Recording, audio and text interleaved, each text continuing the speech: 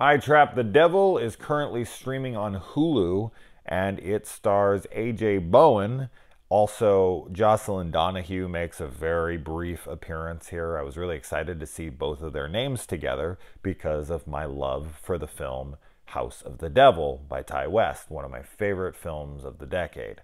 And yes, that is a 2010 movie because it didn't get dropped until 2010 on DVD, and it was only in limited release in 2009. I'm justifying this now because in the future, very soon future, I'm going to be doing a best of the decade, and I got to sneak that thing in there. So anyways, moving on from that, this is actually a Christmas horror movie. So perfect, right in time. This is the very end of the night. This was the last movie of the 7 that I watched today on Christmas. And it just so happened to be set on Christmas. I had no idea, went into it blind, didn't know who was in it, knew nothing about it. And so this is about a guy who shows up to his brother's house with his girl, and his brother is acting very strange, and so he starts to confront him about his paranoia and whatnot, and it is then revealed that his brother has kidnapped somebody, essentially, and has them locked in this sealed room in the basement, and he tells them that I trapped the devil. And of course they are, not 100% convinced. This movie relies purely on atmosphere.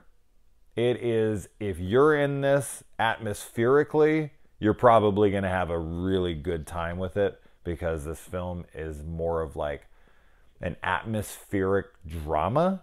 It's one location, almost all dialogue, no real payoff. There's no real kills or anything all that much. I mean, there's something. I'm not going to get into spoilers or anything, but it's very little in that way. There's no jump scares. There's none of that kind of stuff. So if you're looking for a film that has boo scares and things jumping out and someone chasing people around the house, no, this is more psychological.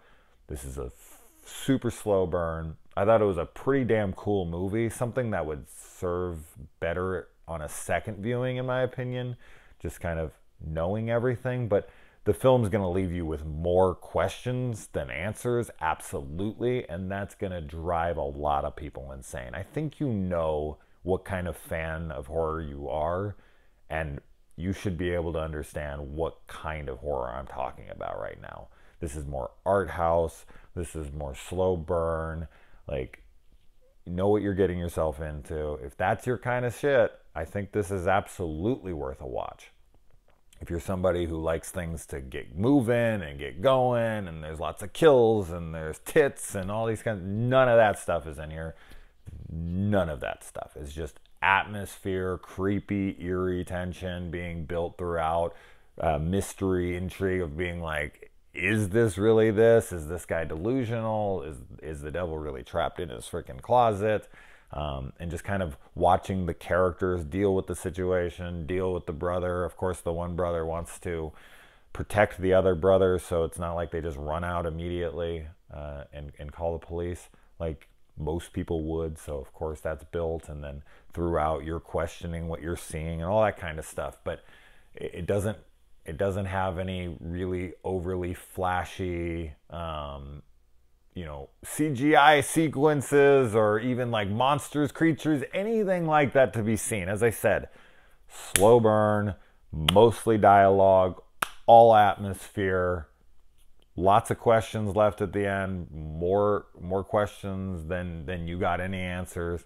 So, but I dug it, and I would look forward to watching it a second time to get my true feelings. I honestly almost didn't review it, because when I was watching it at the very end, I was like, I'm not sure how I feel about this movie. I really dug the way they built the tension, and I liked the use of the one location, and finding out that it was filmed in 9 days is super impressive for such a low budget, and just kind of the confines of that, and I can always respect stuff like that. So, it was something I felt like, oh, maybe, but, it's Christmas time, and it's a Christmas horror movie, technically, because it is set on Christmas tree in the background of a lot of these shots, so it very much feels Christmassy, and they have the devil trapped in there, so it's almost Antichrist.